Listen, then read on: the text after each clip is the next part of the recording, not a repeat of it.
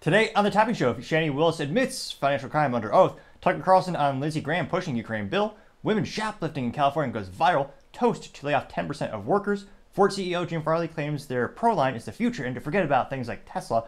And Lyft has a $2 billion typo error. All of that and much more on the Topping Show.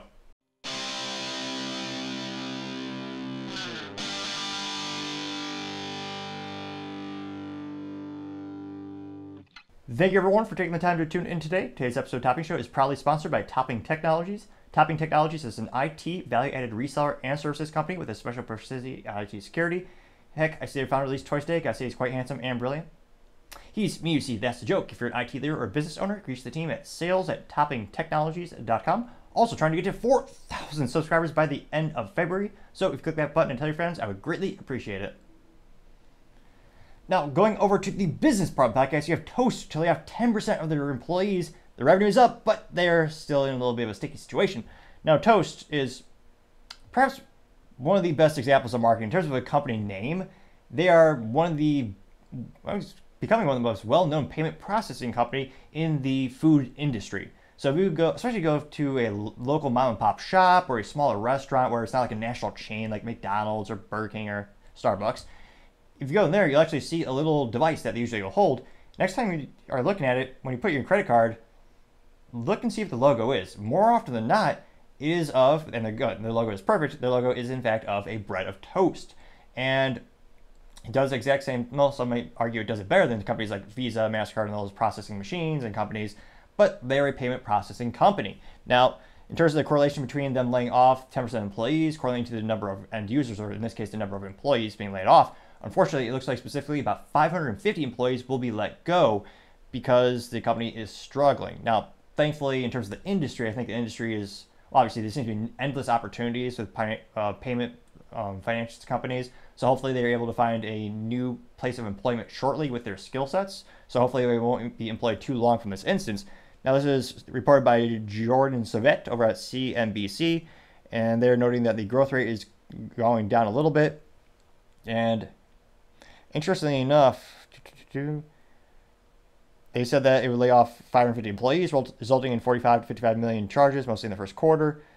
Now, the maker of restaurant software reported better than expected results, but continued to slow growth after the acceleration in 2021 when there's a huge boom in the restaurant industry because of the government forced shutdowns and mandates. They had, again, mentally vacuous in many ways. They would also say, if you own a restaurant, you can operate if you just put people outside. So again, traditionally, a lot of the restaurants would have the little terminal where you put your credit card in at the front or the back of the store.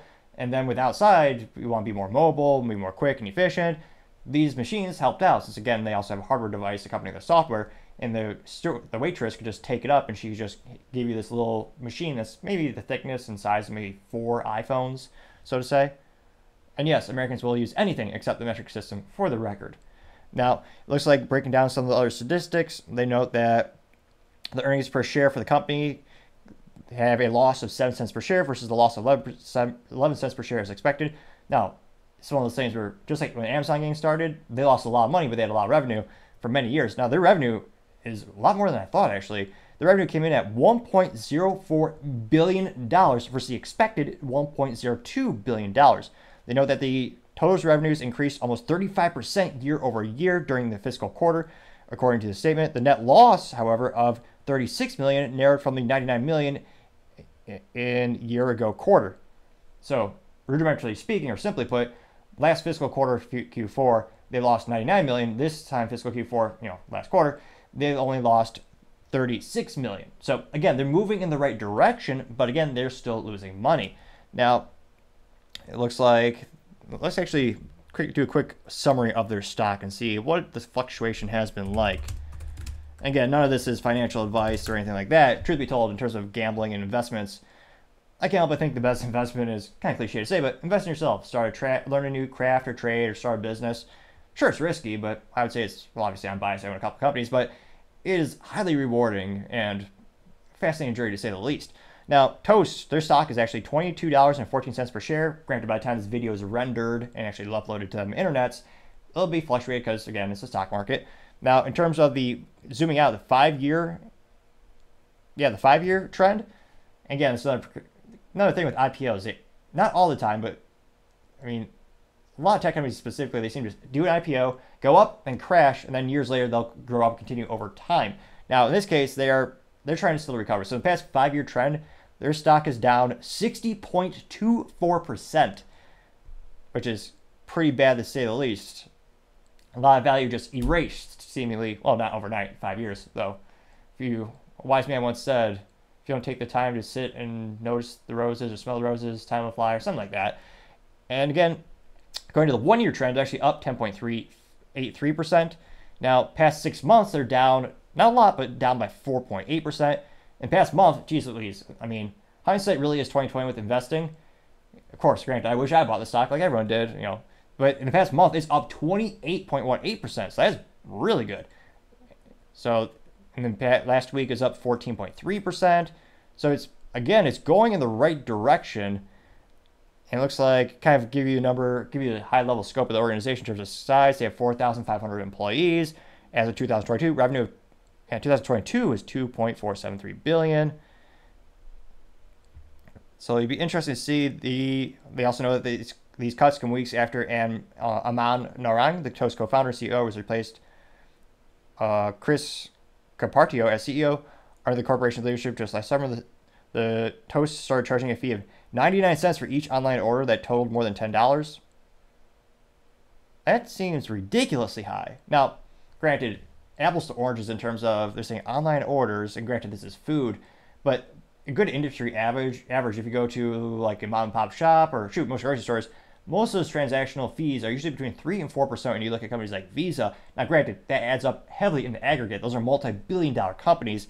And again, it's all about gaining customer, gaining market share, and in this case, they're trying to sell this software and this hardware, this technology to business owners as well as large companies, so that when they're processing customers' payments, they're using their infrastructure, their technology, and each of these companies, once they win the contract, when they're processing them, they take a percentage. That's how they make a profit.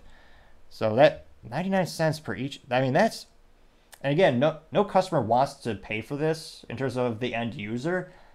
So a lot of these companies just bury that cost so you don't see it. So an overwhelming majority of the time, I think New York just passed a law though, so in their area, they do have to have a line item on your receipt. But usually this cost is just hidden into the price of the food, or the price of whatever you're buying. So the customer doesn't realize how much these can help or kneecap companies in terms of their profit margins. So unfortunately, it also looks like they are having a lot more competition. They noted Block, which I forgot what Jack, the old Twitter guy, I think he bought, was it Square? He bought a payment processing company, then renamed it to Block, which, I don't know if that's great marketing. They also have Shift4. It's another competitor there that's starting to gain some market share. So it'll be interesting to see, again, can they make it? Because, again, unprecedented economical, political uncertainty in the United States. Are consumers going to decrease their spending? Are they going to increase it? Because, again, just a little bit of increase or a little bit of decrease can be detrimental for these types of companies where they're making a fraction of each transaction. So it'll be interesting to see, but as I always say, time shall tell. Thank you everyone for taking the time to tune in. Again, we're trying to get to 4,000 subscribers by the end of February, so if you click that button, greatly appreciate it. Also, sharing the video, leaving a comment or up thumb or thumb down is a great way to give me some additional feedback, letting me know how I can make the show better and better. Lastly, don't forget to take the time to tell your family, tell your friends, tell your coworkers, heck, tell your enemies, tell anyone and everyone. Just stay safe and fight the good fight.